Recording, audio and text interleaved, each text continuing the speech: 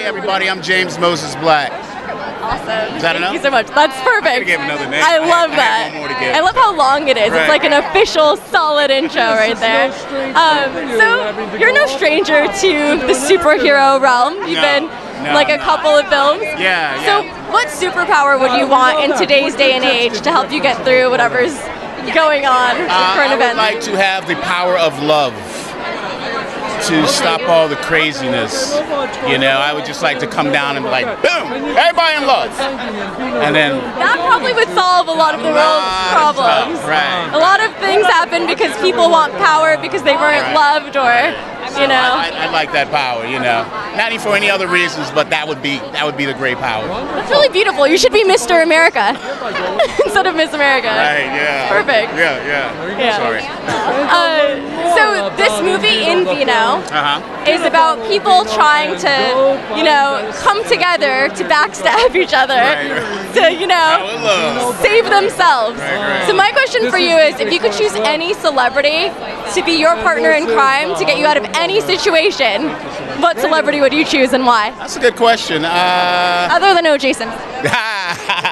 Other than he wasn't even at the top of the list. I would have to say probably Miss Bigelow, the director. Catherine Bigelow? Catherine Bigelow. She seems to have a proper touch on the world, you know, and so that would be kind of my partner. So Catherine Bigelow. She covers a lot of war films too. Yeah, so that'd be my partner. Her or Brad Pitt, one of the two. That's so random. Why Brad Pitt? I don't know. He just seems like we can get out of stuff. You know what I mean? We can get out of stuff with Brad Pitt. Catherine, she'll sit back and kind of massage the situation, and we'll get out of it. Brad will probably get straight out of it, you know. So, how did you first get into acting, and what drew you to this world? I got into acting because I came out of the womb crying, screaming. My mother's like, oh, he is going to be an actor right away.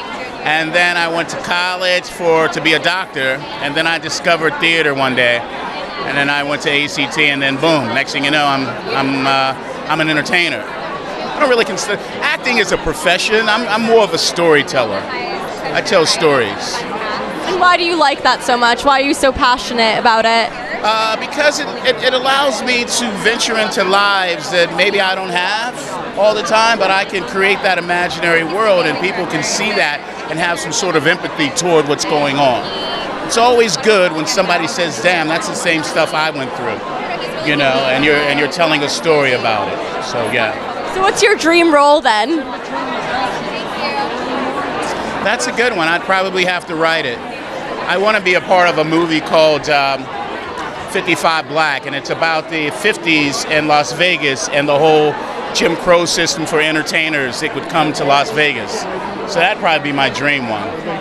So it's a lot of heavy topics, but you're such a light and bright energy. So it's so interesting that you're drawn to like the very dramatic, very heavy topics. I'm drawn toward things that care about people. I like people. I love people. So I want to tell stories about human beings. So it's all relatable. Well, I hope I see that come into fruition for you. You will. Good luck. Thank you. Take care. Nice chatting with you. Absolutely.